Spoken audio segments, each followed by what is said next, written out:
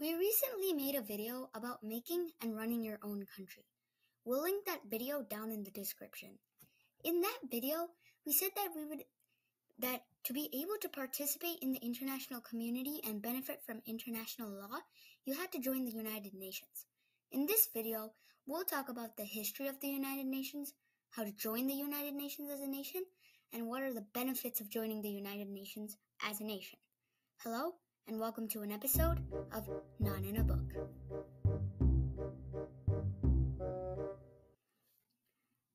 The United Nations was born in the aftermath of World War II.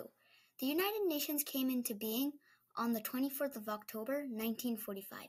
Its predecessor, the League of Nations, was proved insufficient enough to carry out its duties, mostly due to the fact that the United States had not joined. Therefore, the five main allies, China, France, the UK, the US, and Russia, all met together and decided to make the United Nations, along with other nations such as Argentina, Poland, Yugoslavia, Belgium, and Iran.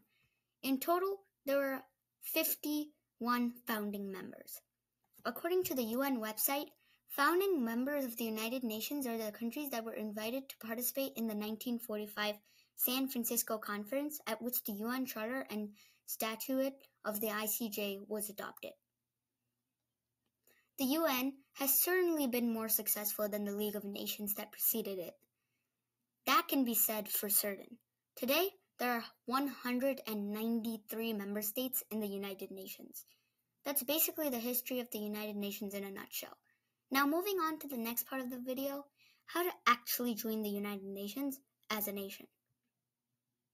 According to the UN themselves, there are 4 steps to join the international organization. First, the state must send a letter to the Secretary General saying that they accept the obligations under the Charter. If the Secretary General gives the green light to the application, it's sent to the Security Council. 9 of the 15 members of the Security Council must approve that nation's application, and also none of the permanent Security Council members, China, France, the UK, the US, and Russia, veto the application. If it passes the Security Council, it goes to the General Assembly.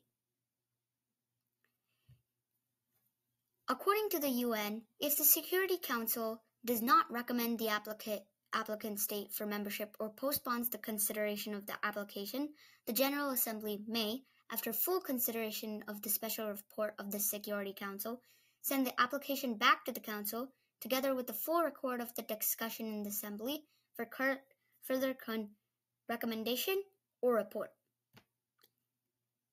In the General Assembly, at least 2/3 majority in the General Assembly must approve the state's acceptance into the ranks of the UN.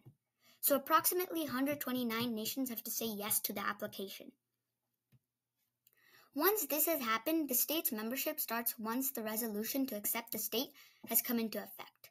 A simple 4 steps it may seem, but in reality, it takes a long time.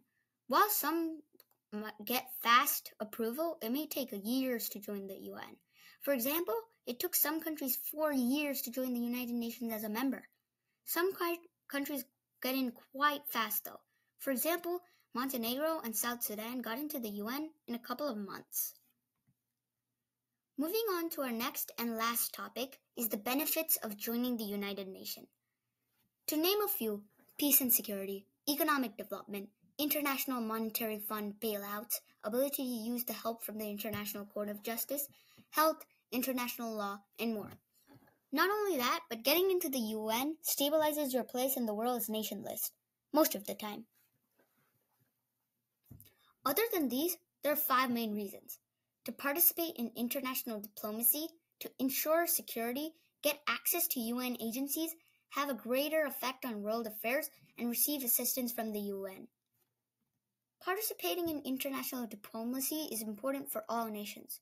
Since the United Nations is the biggest organization where international diplomacy happens, a country would want to be there so they could give their say in the matter. Otherwise, rulings might take place that would not be beneficial for them, without them having any say in it. The next reason is to ensure security. Members of the United Nations can be backed by the Security Council's armies, so they would have an extra layer of protection and defense just in case someone tried to invade them. While this sometimes does not happen, such as in the case of Ukraine was not defended because Russia is a permanent Security Council member and could veto any resolution to protect Ukraine. The next reason why a nation would want to join the UN is to get access to UN agencies. There are multiple UN agencies and bodies that a nation would want to get access to. For example, the International Monetary Fund or the International Court of Justice. Getting access to these would prove beneficial for the country, and if they ever got into any trouble economically, they could ask the IMF for help.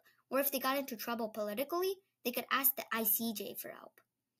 The fourth reason a country would want to join the United Nations is to have a greater effect on world affairs. Getting into the UN would allow a nation to give their opinion and vote in the General Assembly. And if they are voted in, they could even vote on more important decisions in the Security Council. A nation would have more significance in world affairs as soon as they join the United Nations. The last reason why a nation would want to join the United Nations was to get help from the UN. Going back to our previous example with the ICJ and the IMF, the country would not have gotten help from both of them unless they were in the UN. A nation would want to get help from the UN in case their head dipped underwater for a bit too long and nobody else was there to pull them up. As you can see, there are many reasons why a country should join the UN. And in theory, it's relatively simple to join the United Nations. The United Nations is the largest international organization that promotes peace and security in the world, with 190 countries in it and participating to help the world as a whole. Please make sure you like, share, comment, subscribe, and click the bell notification. With that, I'll see you next time.